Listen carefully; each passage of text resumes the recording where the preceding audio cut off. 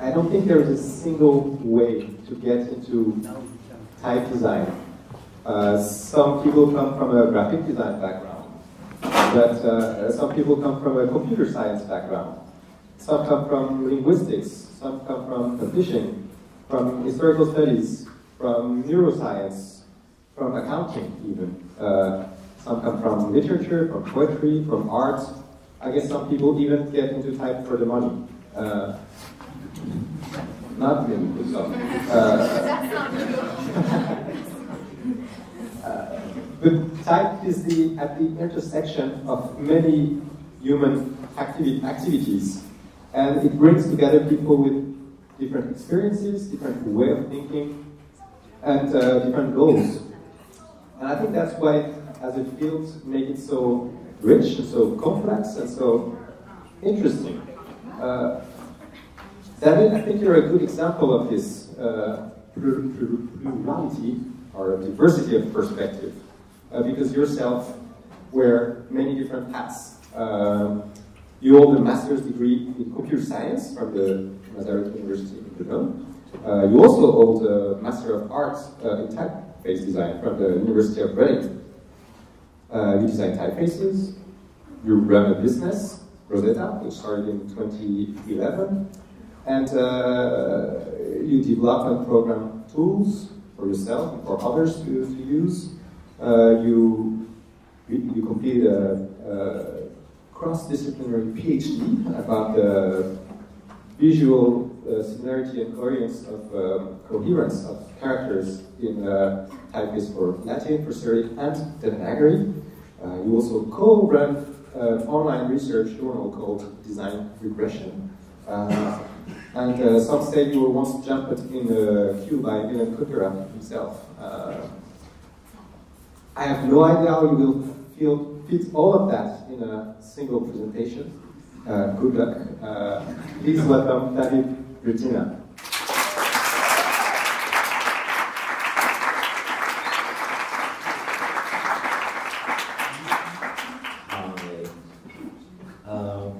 How are you? Good. Yeah. Thank you for coming. It's nice to see you. So I'll go deep first. Then it will be about letters. Then it will be about my PhD. So it might be kind of hard, but if we get through that fast, then it will be fun again. Okay? So that's like the plan. So yeah, it's gonna be lame, as some predicted. So like any type designer, at Rosetta we are fascinated by writing. The other day I've read one linguist saying that writing is the most important artifact humans made. I'll let it sink. It's the most important artifact. Not airplane, not computer, not internet, not the wheel, not bread. It's the writing. And for me, there are two fascinating things about it. First of all, we learn to do it. Oh, well, actually, maybe reading is the more interesting invention here, but it's not artifact. But we learned it in the past few thousand years, and the way we did it is to put, like, crudely, we hacked a center in our brain that was used for something else, that was used for spotting contours, danger in the dark, right? So dark contours on a light background. And just really simplifying.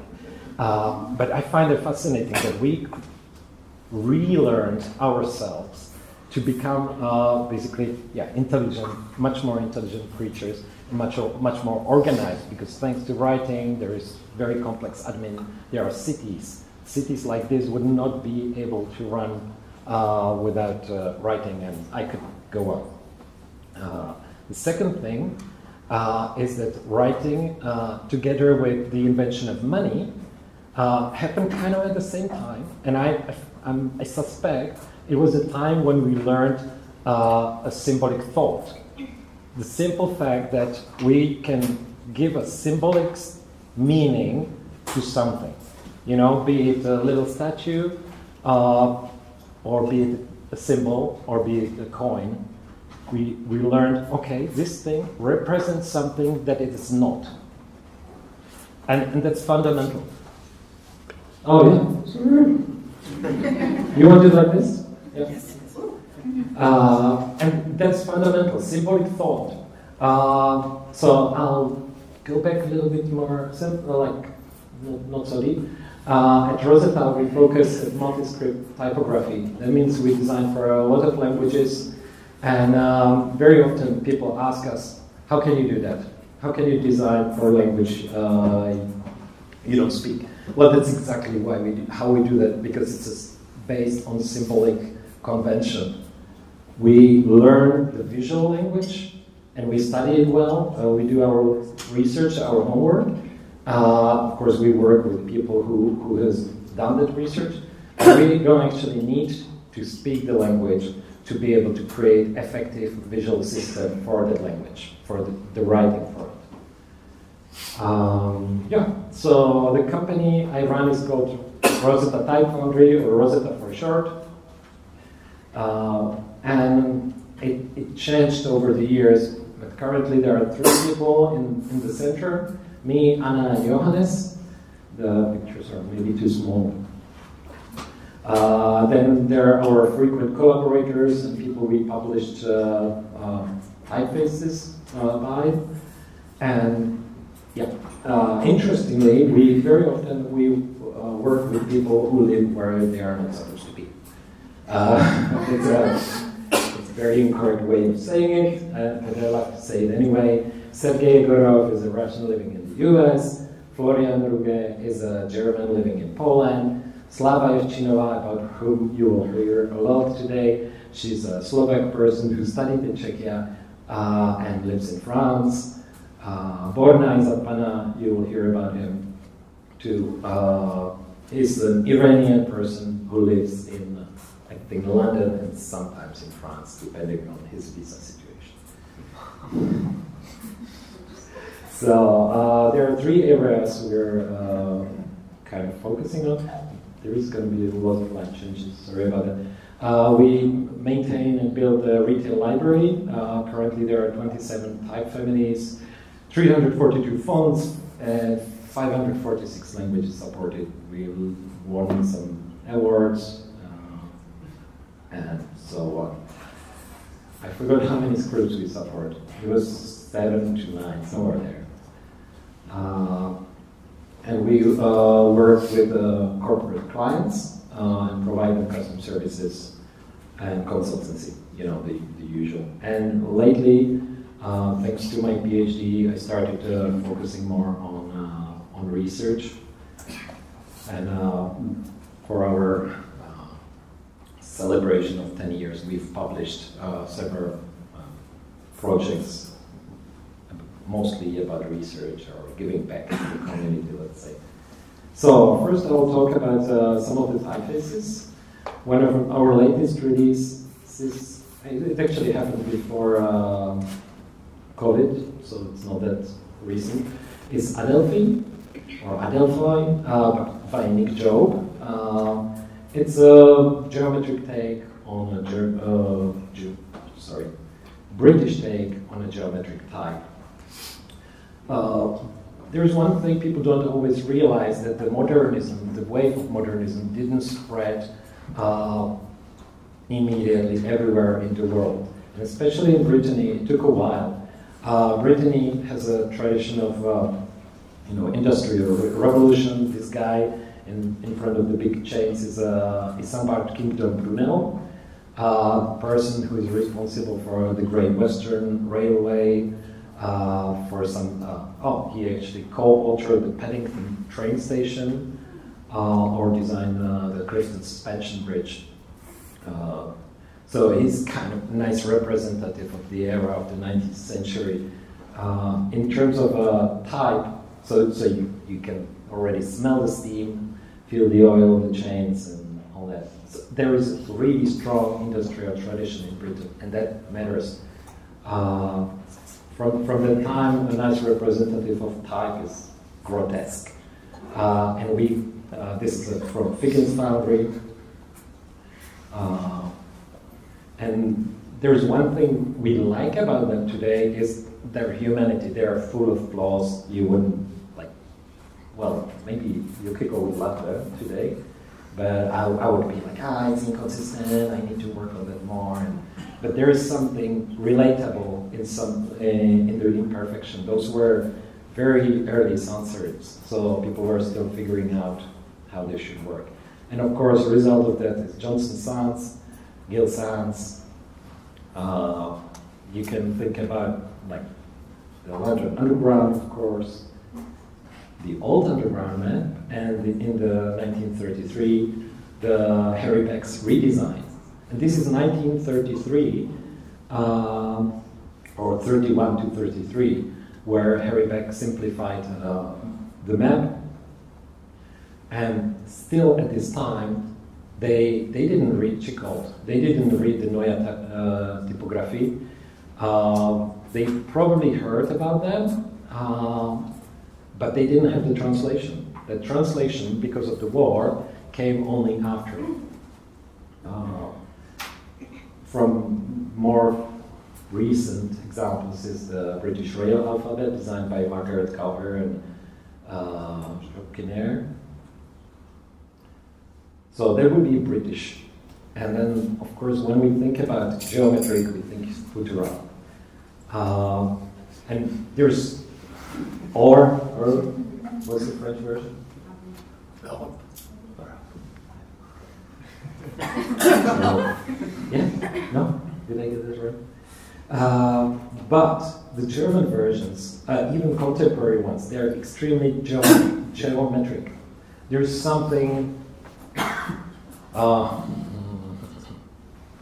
alienating for me, something impersonal. And it's a statement, it's a fashion statement, obviously.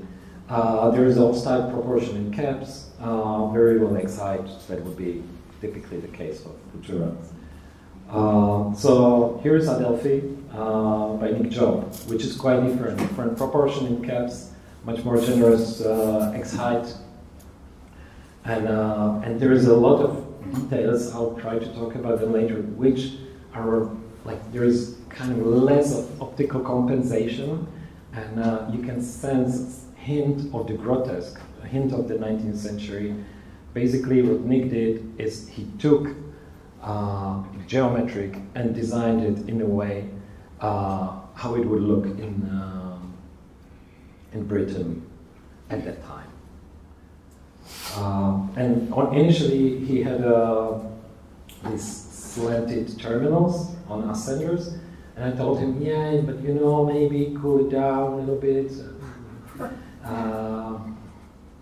And he was like, no, but it's part of the character. So we made it into a variable font. One part is a bit more eccentric. And you know, we call them display text, but you can use them however you want. And the sharp one is actually really nice. I'll show you some examples later. It has certain rock qualities. And Nick introduced us to an interesting concept, designing italics, because this is geometric sans. You don't really design true italics for that, or he didn't, and so there is just a slanted version, so it's relatively easy to do a uni-width version. That means that the width of the letters doesn't change if the slant changes. And again, it's part of a variable font, so you can change yours. You can tweak the slant if you want. But the letter of the width, actually, the width of the letters changes if you change the weight. And Nick, being a completist, he created Cyrillic and Greek. Here you go. And he really tried to, you know, in a way it's in fitting the modernist tradition. He tried to design them in a way that they would fit closer together. And of course, alternates for better readability, or I don't like that word. I guess legibility is better in this case. The I versus the one with the bars, or serifs if you want, and the L, the hooked L. I think that was kind of spearheaded by Edward Johnson. And my teacher told me that it was initially hated and laughed at, and look at us. Yeah, it is the stuff. And of course, 19th century was full of cool shop front letterings. So Nick added these kind of ordinals for lettering art. Some example. It hasn't been used on street sign. Maybe someone will see it. Ah, yeah, here is a little bit of the slanted terminals on an album or on a fake album for a band called Hebrides.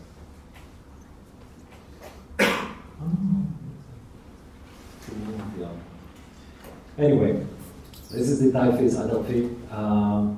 In case you have any questions, you can show them now or remember them later. Another typeface where there is a little bit of a French connection because of Slavka, and a little bit of a connection with the speaker 2 weeks ago because of Petra Dučikalova. This is Avery, or Avery, by Slava Yevchinova. It's narrow sans, again designed with a lot of language support and a lot of character. It is based on the lettering arts of Jaroslav Benda. At the time when she did it, he really was a lesser known. Okay, now everyone knows him. All the type designers.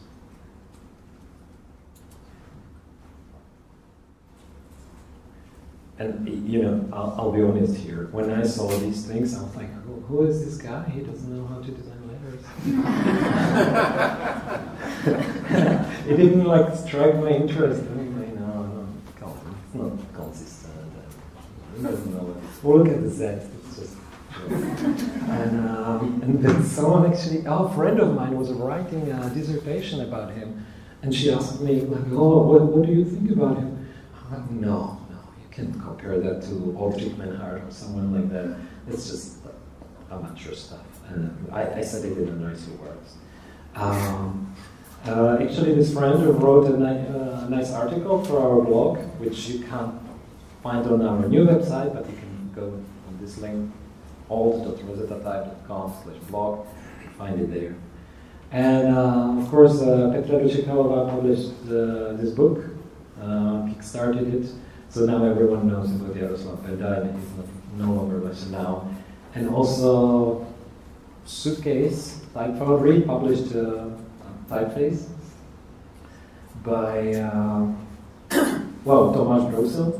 He is the Suitcase Type Foundry, inspired by Jaroslav Benda, and it's really interesting case. You know, same inspiration, different solutions. He took more of a structure approach, whereas Slavka maybe copied more of the distilled the styling, certain kind of manner, and kind of calmed it down into unified type system, which is vast. It's, I don't know, 9 weights, italics, and Cyrillic, and she also did closed and open versions of certain characters like C or S. We call it, like they're called Avery 1 or 2, sold together, and we refer to one of them as, how is it? Retro chic or smart casual. So you can choose if you want to be retro chic or smart casual with your font. Interesting side note, she put in this experimental feature where the characters following the vertical caron. Can you see what I'm talking about? Yes? No? Yes. Yeah. So they change. It's not exactly adaptive, conventional thing to do, but it's definitely an interesting solution to the spacing problem. Otherwise, there would need to be too big of a gap between the letters, or they would be clashing. yeah, you can use it for advertising for cucumbers or cornichons. And it is pretty neat texture in all the scripts it writes. Another typeface where there is no French connection, but I just want to mention it because it's totally underrated. Revival of Aldine types designed by Francesco Griffon is the Academia by Sergei Egorov. He's actually a computer scientist by occupation, and this is his hobby. And and it's amazing the level of attention, the sensitivity to detail. He drew, it has several optical sizes, and he drew them individually, no interpolation. And the display ones, and he uses MATLAB because he did not learn glyphs yet, I think. So the display ones are more calligraphic, and the text ones are more typographic, and he looks at particular contemporary references from Venice. I'll just go through that.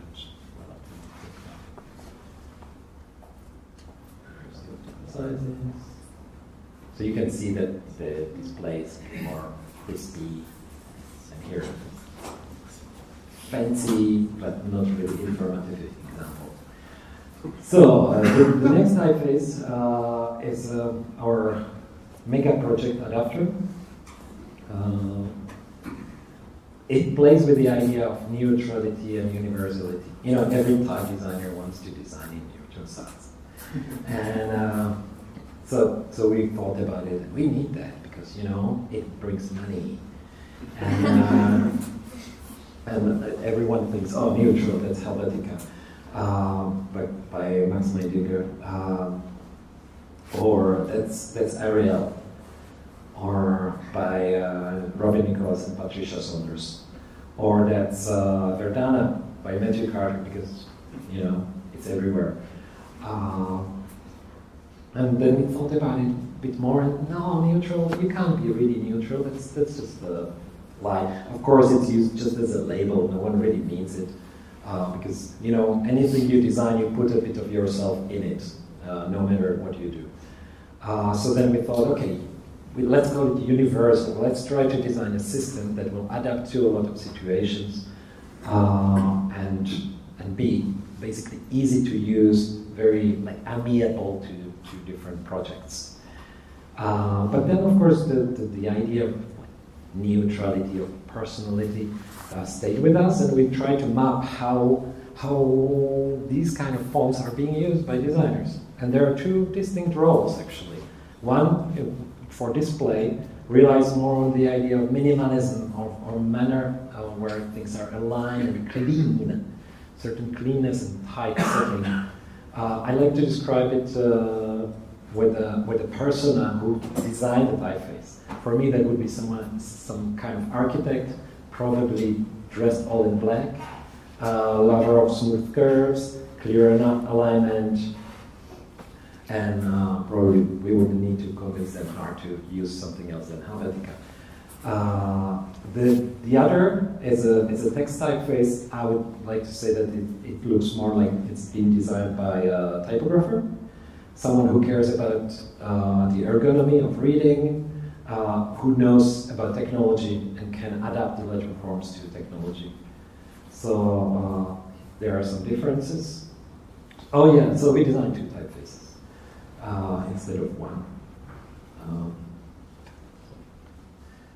One is a bit more rounded, one is a bit more squarish because, you know, small sizes, pixels, and all that. I don't know if you can see, oh yeah, can you see them?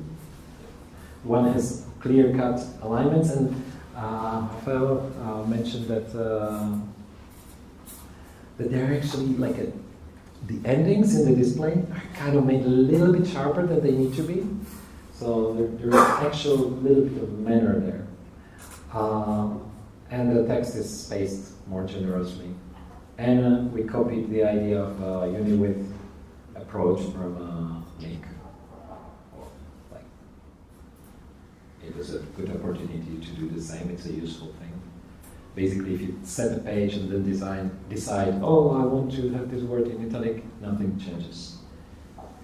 So here are some of the differences. I think I covered everything. And here's how it looks. It has all sorts of alternates for simple single story A and all that. And you know, when I show this, people are sometimes, come on, it's just sounds and another sound. They look the same. But I like to show them this way, in a bit of text, and suddenly you see the difference. It's, you know, for me this is the difference between them, really. It's not in the individual letter forms, it's really in how they deal with text. And there is another difference, the display has more options in terms of weight. There's black, and there's super light. And, you know, there was a time when the variable fonts came, and we were like, nah. Should we do it or not? And we did it. We made it all into a single font, single file that has all the optical sizes, all the weights, and all the slants. And thanks to that, I could do these kind of illustrations. And that's another way how to show you. Since then, people started doing it, you know, so it's not that cool anymore.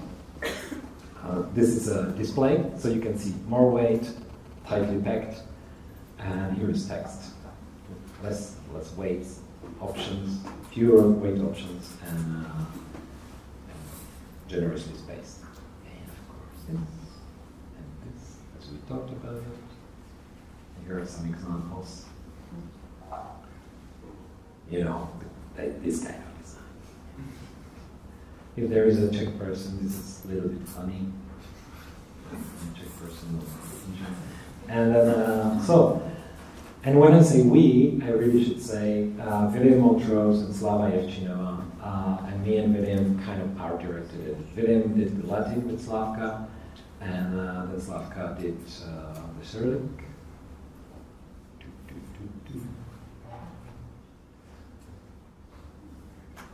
You know, and the support is not just Russian, it's Ukrainian, Belarusian, Bulgarian, Serbian, Macedonian, and all sorts of non-Slavic languages too, which I don't remember that easily. So. And there is Greek, which is just for Greek. And then we had time, and we said, okay, Slavka, why don't you do Hebrew? And so she, together with Meir Sadan, who consulted on this project, she did Hebrew. There, of course, again, with each script, we asked the question, how would the display look, and how would the text look? So it's not like we copy the same principle there. Oh yeah, and then we thought, okay, we have Hebrew, we have to have Arabic. So Borna is Zapana, our friend, Iranian designer, who designed the typeface Masaryk a little while before that. He designed the Arabic version. And let's leave these two scripts aside to keep it simple, but the Latin, Syriac, Greek, it's all in one file. So thanks to that, I could do posters like this. You might have seen it in your goodie bags. That's all done with Python and automatically generated. And our posters like this. Again, totally automated. Each of the circles represents the number of speakers of that particular language. Nowadays, there will be actually many more. Not because we extended the typeface, but we extended the database. So it's kind of funny. So somewhere in the audience is a friend I convinced to come over, and I promised him some unwanted attention. Clément Letellier. Sorry if I'm mispronouncing it. Never learned it. That's him. Recently started a project with his Electrobibliothek, where he publishes typefaces and books. You may know him as a designer of this quite alright typeface Immortel. And I have to say something. I've heard people talking about like all the different voices in typefaces, and you know, different content deserves a different typeface. But actually, I haven't seen a typeface designer to tackle this systematically. I've heard them talking about it, but you know, put multiple voices in the same family. I haven't seen that before done well. I might have missed something. So I think this is a really nice example where you have different voices together, and you can use them in a really nice way, depending on what you want to say. It's your design. So how bored are you by now? No, not bored. Not bored? I'm gonna bore you. So, yes, I did this poster. That was the time when I liked orange and pink. And you know, many people say the best way to understand anything is to teach it to a computer. This poster wasn't for a computer, it was for people. So it was, because I think alternative of that is the best way to understand something is try to explain it to someone. And this was like simplified version. I think some of the students might remember some of this. I might have mentioned yesterday during the sessions. Unfortunately, this poster was a limited series, so I cannot print more. Although I could ask Elliot. I thought it was neat. Let's do it again. It was a neat poster. Like distilling the principles of type design. But I'll make a statement, okay? Creating all possible letter shapes is actually easy. If you have a computer, you can do it. You just, just generate them. You just randomly generate all possible shapes. And then it's just about computing power. The problem never was about creating all the letters. The problem was, and by the way, I'm illustrating it here with pixels, but you could do the same with vectors. Just put, points wherever you want and keep going for a very long time with very fast computer, and you will have at some point all the letters you can draw on a particular grid. The problem is creating only letters. That's where it gets difficult. So something like this. How do we know this is a letter? And computers can actually do that already pretty well, but maybe not with every letter. But we're getting there. And also, pretty much anything can be a letter. So it's a symbolic, right? So you can replace the letter in certain context and it would be understood. So then there is that twist. So this is an illustration done by Douglas Hofstetter. I'll mention him on the slide later. The question of what makes an A has been on the minds of computer scientists for a while. And that's an interesting one, but that's still not the hardest one. The hardest one is creating a group of letters that are visually coherent. That's even harder. And it can go even harder once you start thinking about expression, aesthetic preference, poetics, or technological constraints. But let's stay with keeping the letters coherent. And that's actually, that was the objective of the Letter Spirit project that was started in the 80s and early 90s and continued into early 90s and was run by Douglas Hofstetter. And as a part of it, he came up with this idea. Oh, excuse me.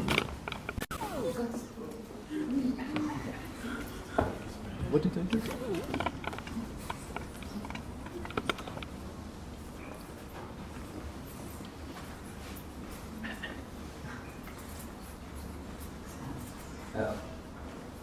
as a part of the conceptual. What's happening?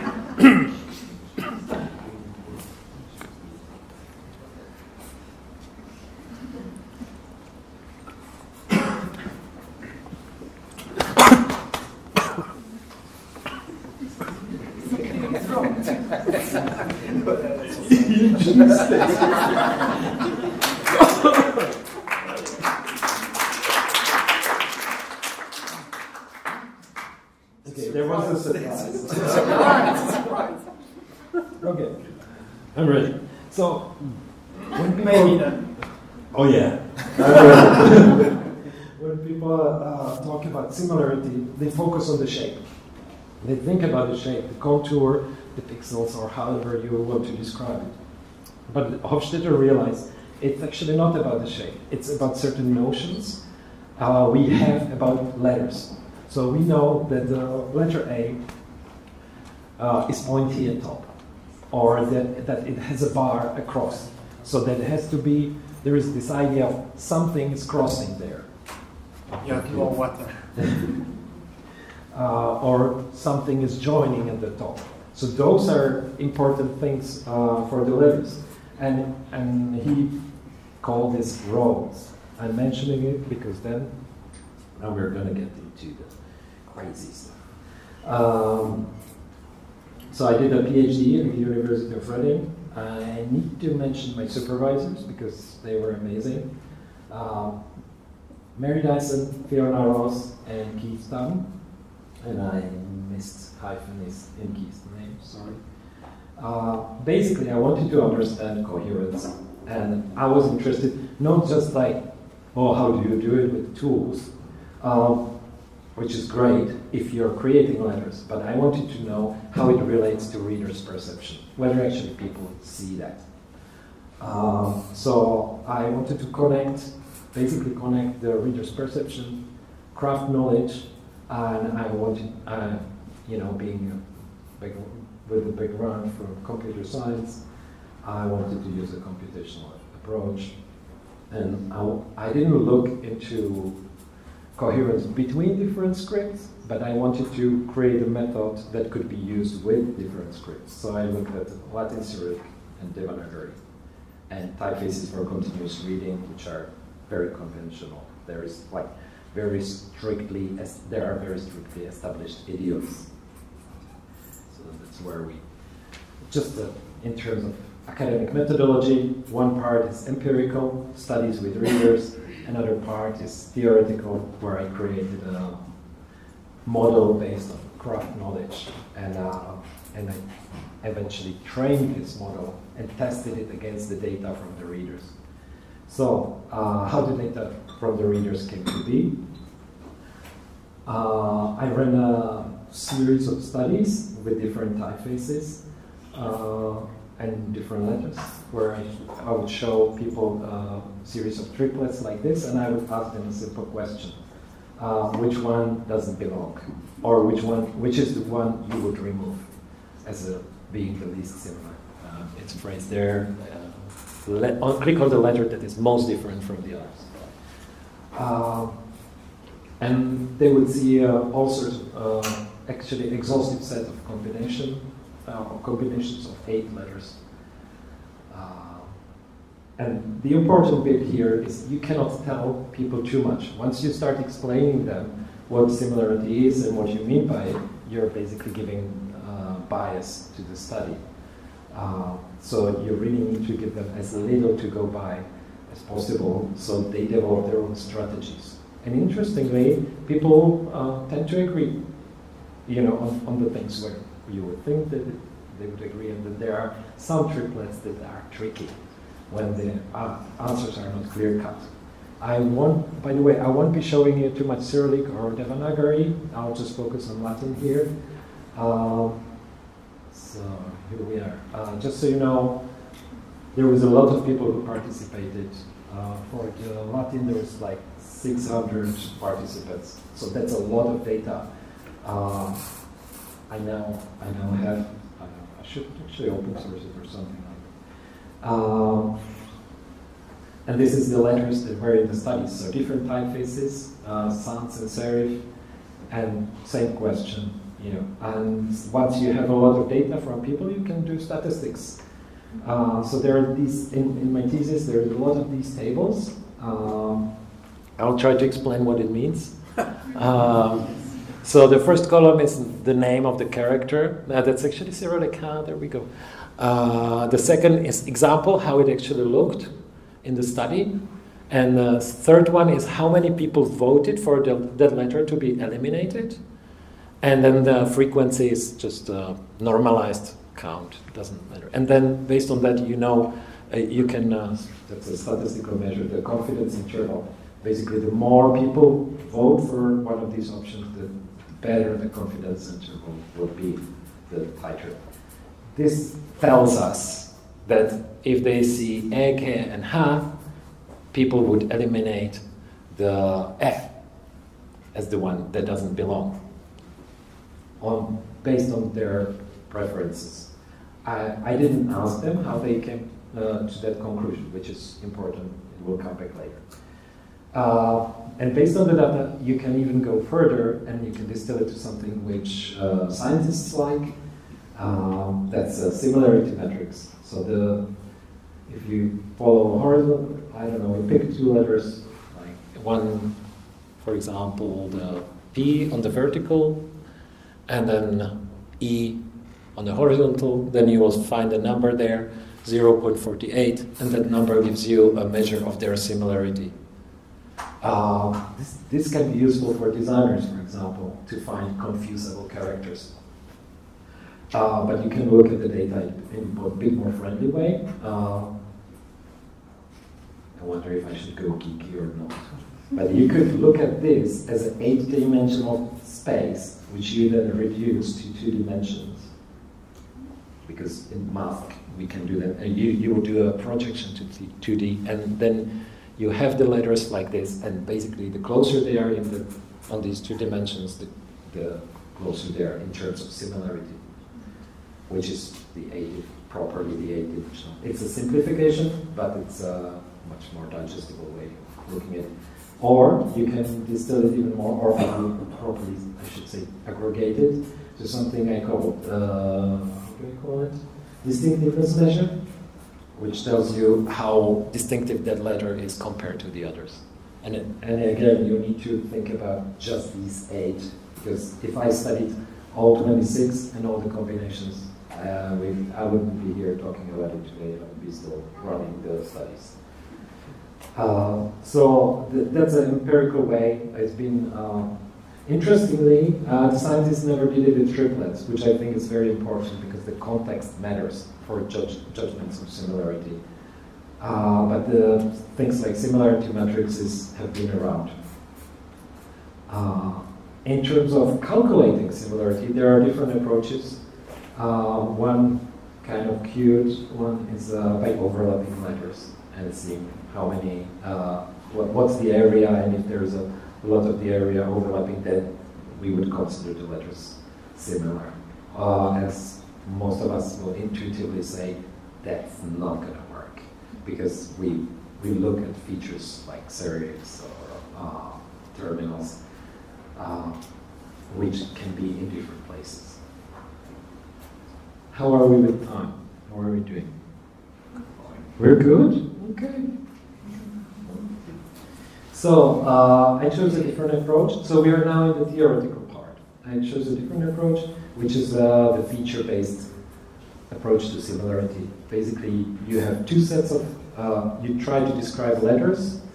I called it letter concepts. You describe them as sets of features. And then you look at what kind of features they share and compare how many they share to everything between the 2 of them. Features, and that's, yeah, there we are, the roles are back. So in my approach, features can be either roles, which are more general, or parts, which are more specific.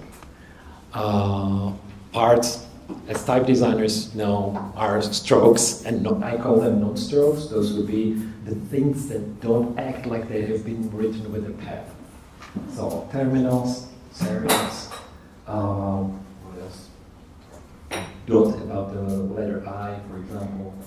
That's a non-stroke in most typographic typefaces. And then roles are part composites, groups of parts that are forming certain something, like a bigger part, let's say, or character qualities, like the fact that the character shape is wide or narrow. So, you know, these are distilled from typographic literature. I didn't just make them up. But the illustrations, I think, speak for themselves.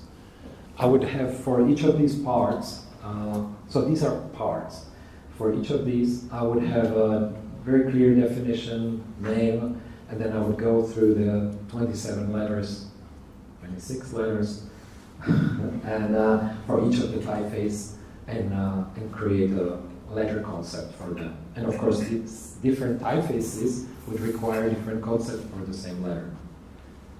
Think about, for example, one typeface would have the double story A, and the other one would have a single story A. And then I created something like this. This is just a diagram to illustrate what kind of parts are there and what kind of roles are there. The roles are those with the background, and parts have their own code in the legend. It's just a visual way to, you know, to check that I didn't make any mistake there. And here are some of the roles. You know, letters with ascenders, letters with descenders. Very, very obvious, easy stuff. But already, you can already look at the projections of similarity and find clusters. They are together based on the roles or the parts. I think here I just did it for the roles, but I didn't, you know, invent them out of the blue. So now you have little representations, little letter concepts for every letter, so you can run calculations and compare them and say, okay, are these two similar? And if they are, what's the number? Give me the number, because that's what we can compare with the empirical data where we have a number. So this is, don't try to understand it. I actually forgot what it means. I put it there only to illustrate, you know, that there is some kind of calculation. And then you run the model, and now here is the fun part, which you might have expected. You can actually train your model on the empirical data, and then try if the model can, how well the model can replicate it. And it turns out it can do it really, really well. So for Cyrillic, it can do it amazingly well. I don't know, I had probably some very good participants. So that's another aspect. The participants were diverse. They were not only designers. There were designers, non-designers, and I kept a check if they're, let's say, native readers of the script or not. And it turns out it doesn't matter. No, or let's say it has a significant effect in the data. That's just for similarity judgments. So you have this model, and here's the cool thing you can do, because you didn't ask the people how they made the judgments, but the model has a way of knowing how the judgment is being made. So you can ask the model, so if I'm comparing the letters D, I, J, and people eliminated the D, how did it possibly think about it? This is of course theoretical, but it's based on a lot of data. So it says, well, they look at the dot, and whether the letter is narrow, and then consider whether it has an ascender, and whether there are verticals, strong verticals there. And if they had this is what linked the I and J together. And what set the D apart was that it had a bowl and it has a closed counter.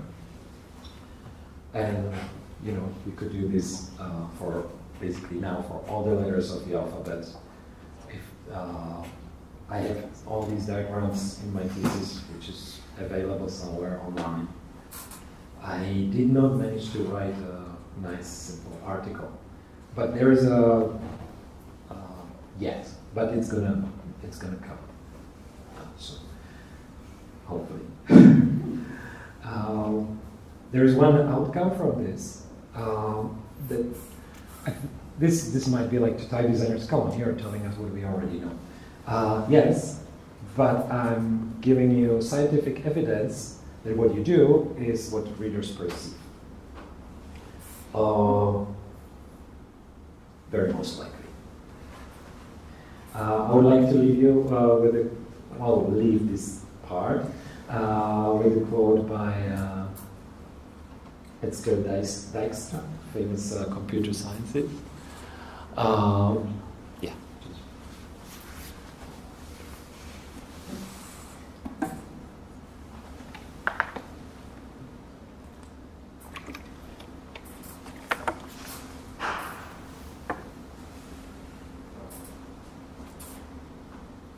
Yeah. So, if it seems like I'm simplifying, there is a reason that I would put it that way. If I ever publish the nicely digestible article, it will probably go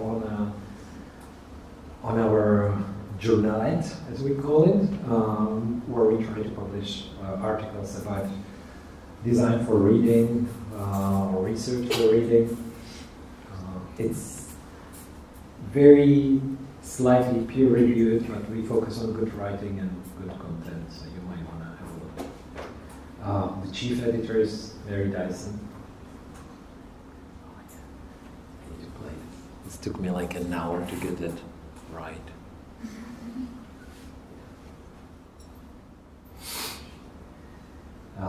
So that's an example of one of our projects. We launched it, I think, maybe 2 years ago now. What was it last year? Do you know? You don't know? It was last year, no? Does it say? Oh yeah, it was last year. Thank you. So there are quite a few already. We got some sponsorship for Google, and we're going to publish Mary Dyson's legibility book online in English and Spanish. Another project we're working on is called Hypercode, where we collect information about what typeface designers call language support. That's basically the code points you need to support a particular language. However, disclaimer, code points are not the only thing you need. So, of course, you need to design it well, and just not to make it too tedious and too long. You also need sometimes contextual alternates or mark positioning, of course, good kerning and stuff like that. So this is not a replacement for your research into a particular language. It's just hopefully a helpful start. It's built for us who want to say that our funds support 500 languages. And we can do it automatically. So that's it.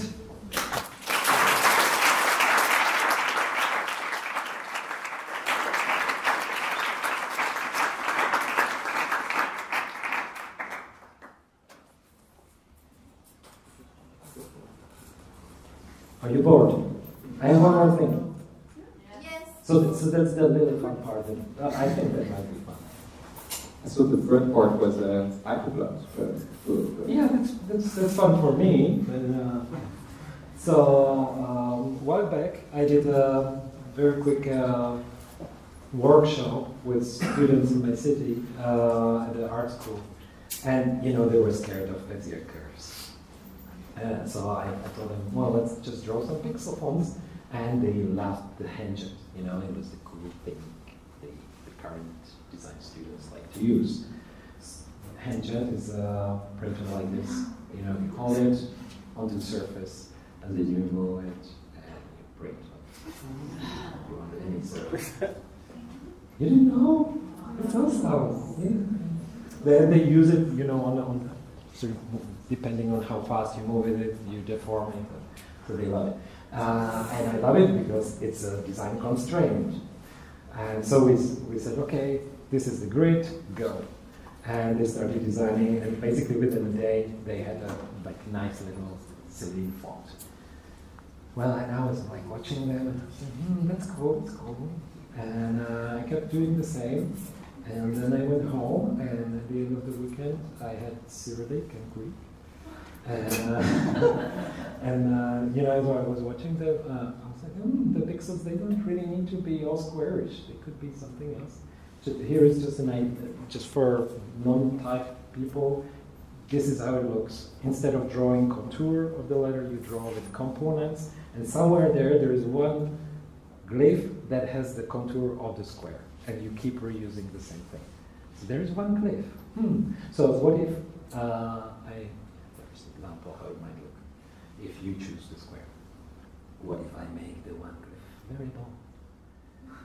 And you know, then you start experimenting. Ooh, it can go bigger, smaller, and then 2 weekends later. So that's normal interpolation. That actually works in the font just smoothly, and that's the one component. So then, if you build from the component the letter, these kind of things happen. It's all right, and you can do it with words. And then you can also do a little trick to make them multiply. But you know, it turns out there is a limit. You cannot have more than 100 components in the font. Some rendering engines don't like it. So I built a font with, I don't know how many there are, 1, 2, 3, 4, 1, 2, 3, 5, 6, 7, 28 shapes, which you can interpolate smoothly. And then you can combine it, for example, like this.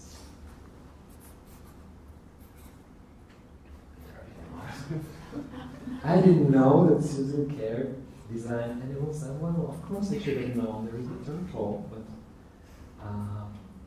basically that is. And then I did Arabic, thanks to Google sponsorship. This is open source, by the way, so you can look at how it's done. It's not complicated, but it's kind of, there is a little bit of Python help. There's Hebrew, there's Armenian, which I'm not going to show. There's Cyrillic and Greek. Yeah. And most importantly, there are animals. There is a cat with stretchable tail and stretchable dogs, and a deer that grows taller, they are called antenna, and there are owls, of course, and we need owls. And that's really end of show. Thank you.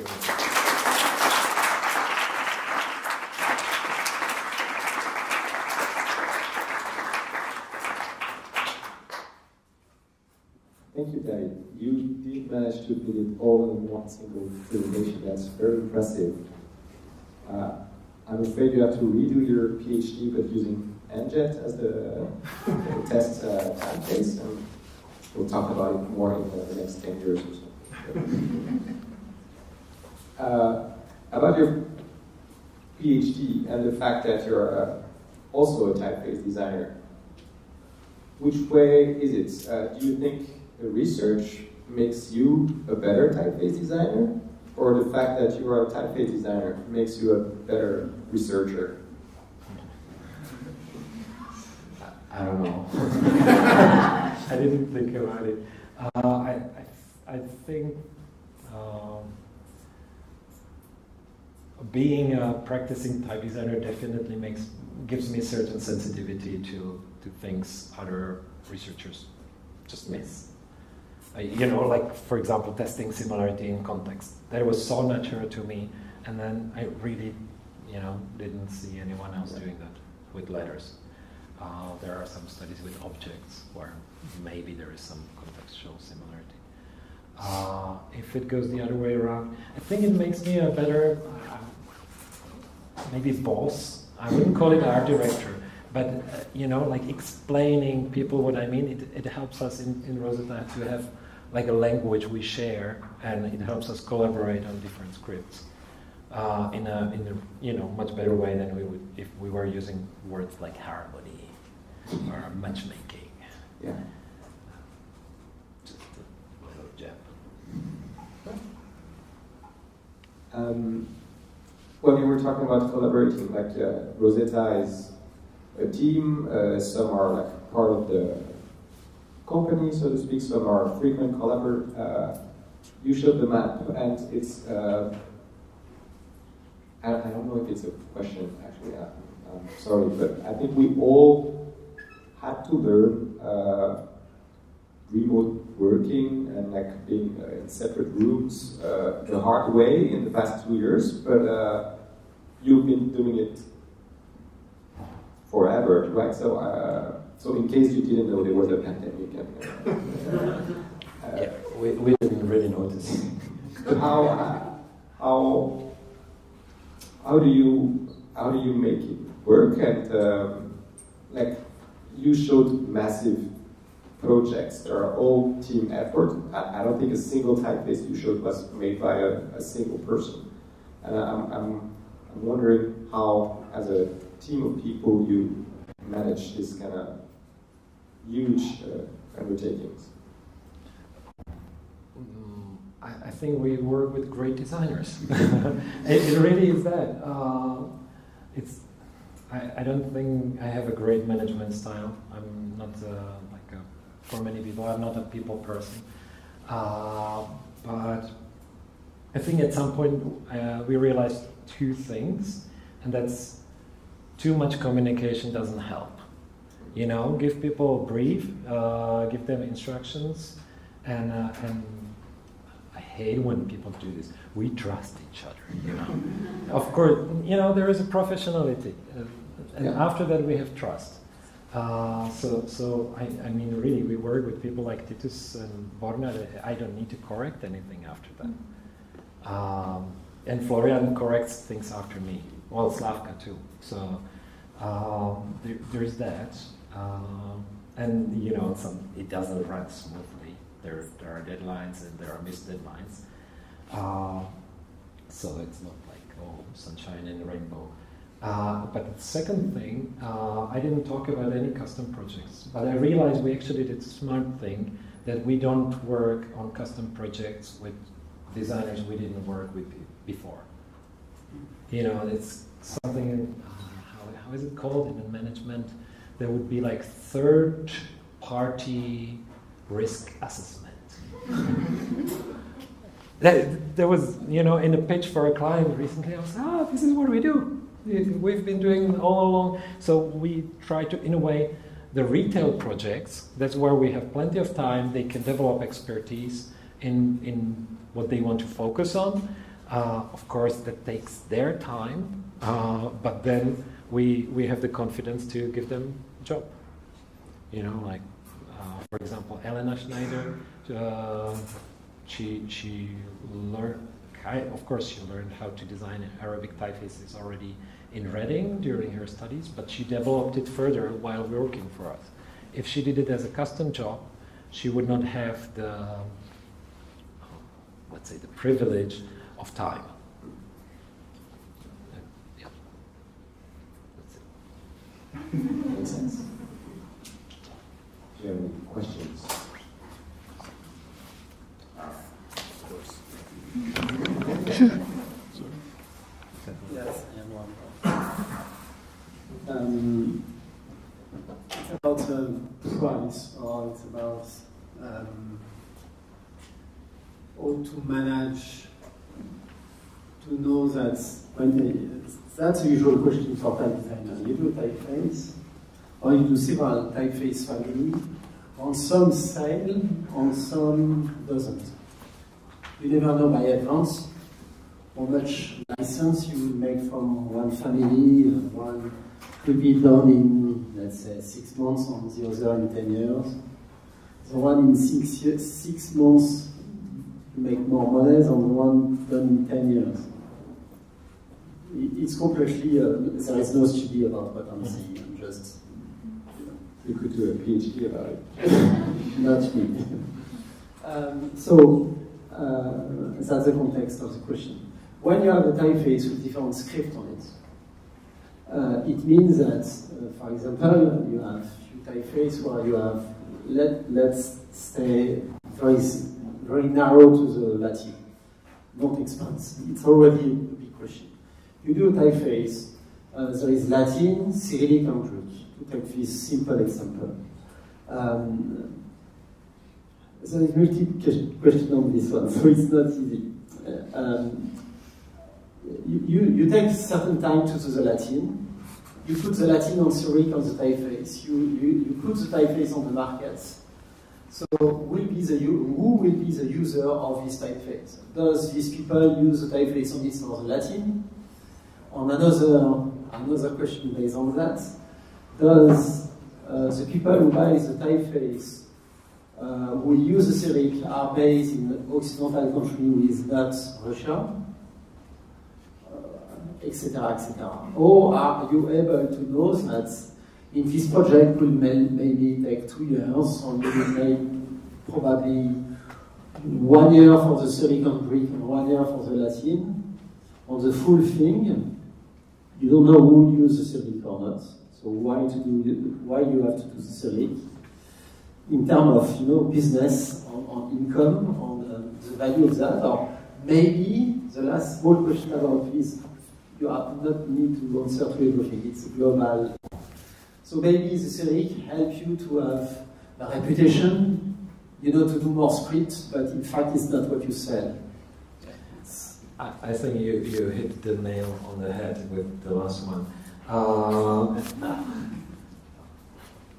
Yeah, we don't know. And I think generally type designers from Europe have a feeling that Cyrillic doesn't sell. Maybe through Russian foundries, like today and these guys, or Paratype. Maybe it sells somewhat, but I think it gives the typefaces a certain reputation, and they can be more easily picked up by companies that might potentially use the Cyrillic and Greek. They do have the consideration, they might not have the immediate need for that. So that's one thing.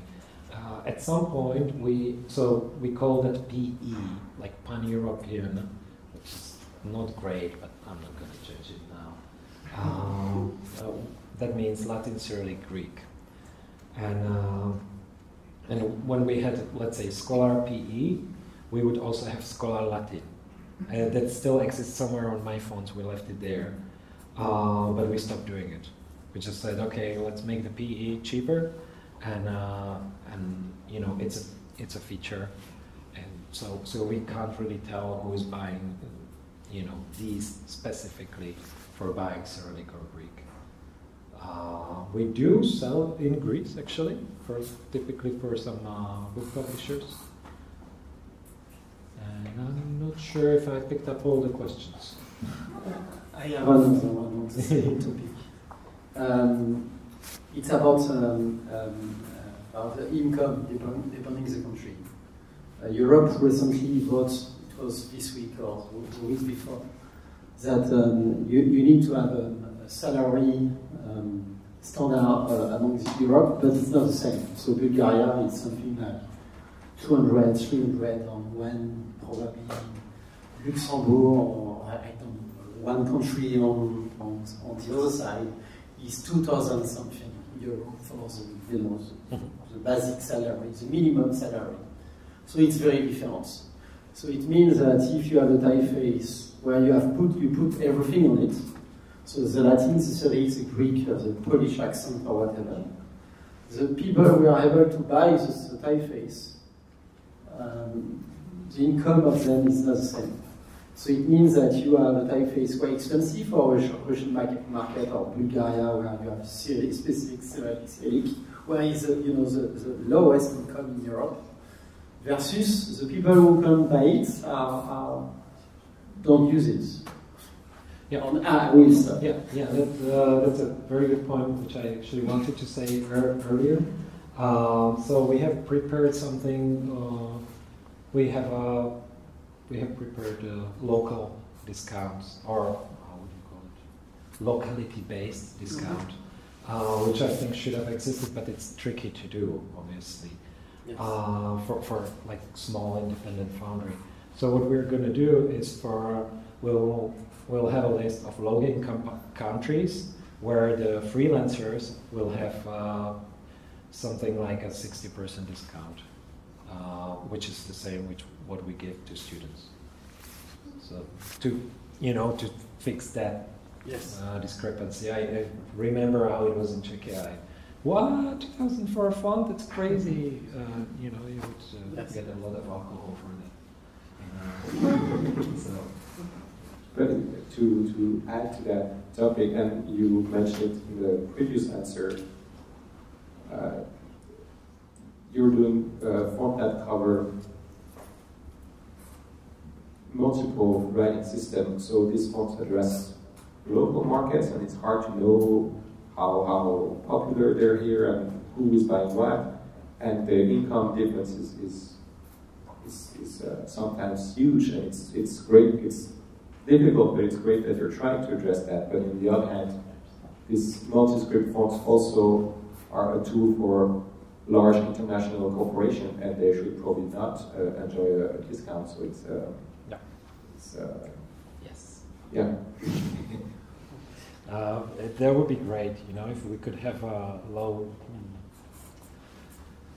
rate for local individuals and high rate for big companies. That's kind of what we try to do.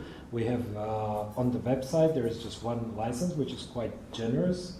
It's up to 5 users on desktop and up to 500,000 page views on any number of websites, which makes it like you don't need to really worry if you're an individual. And anything about that, people need to get in touch, and then we start talking numbers of users, and that then there is a potential to create a fair price for us. Wow, we are talking money. And that's it. I mentioned it as a joke in the intro, but it turns out it's all time. It is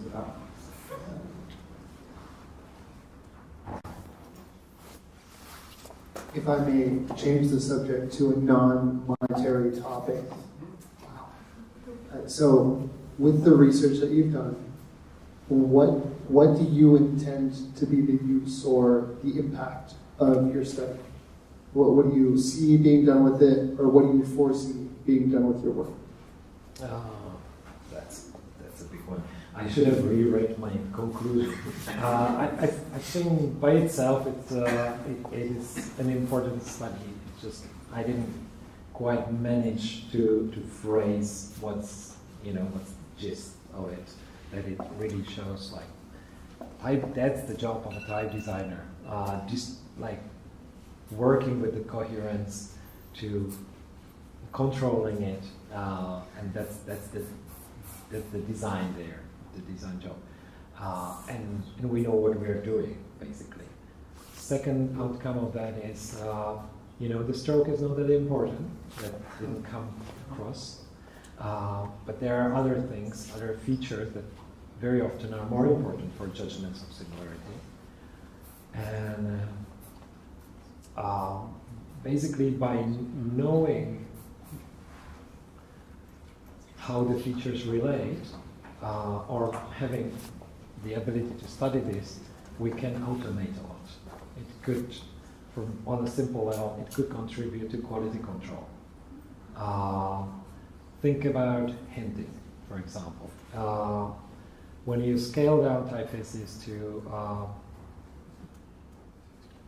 low resolution, then you need to round up things.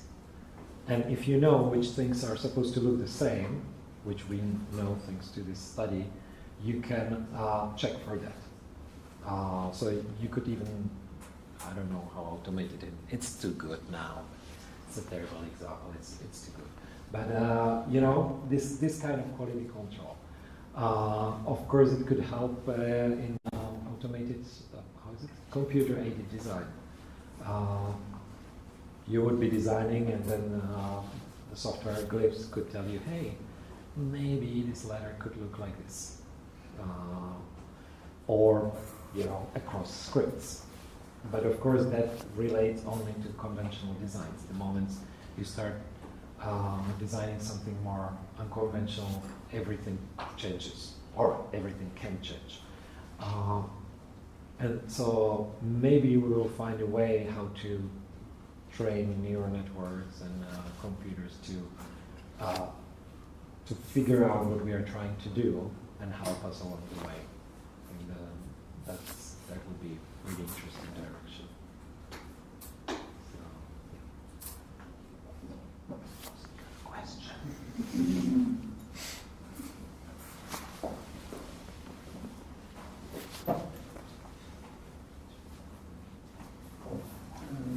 A question about computer science. You are designing scripts for typefaces for different scripts. Let's say, I don't know, Arabic for Urdu and Devanagari for Hindi.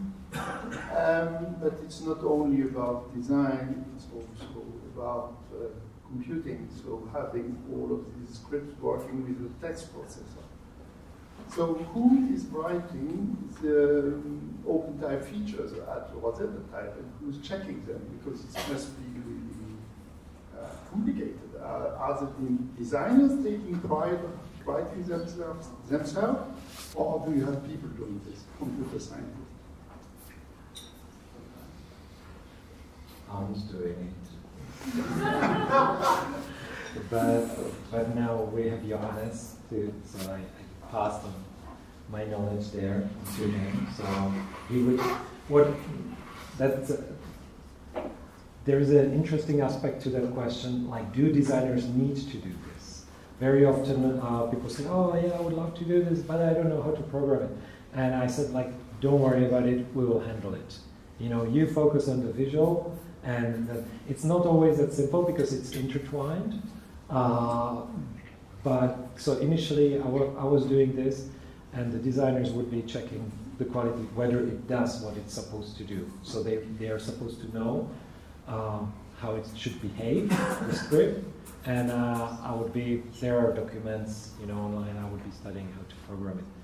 And now it's Johannes and, you know, designers and beta testers checking.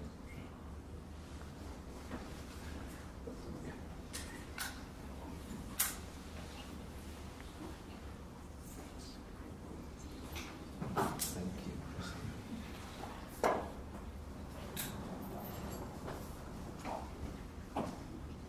Is that it for you? Yes. Okay. Thank you so much.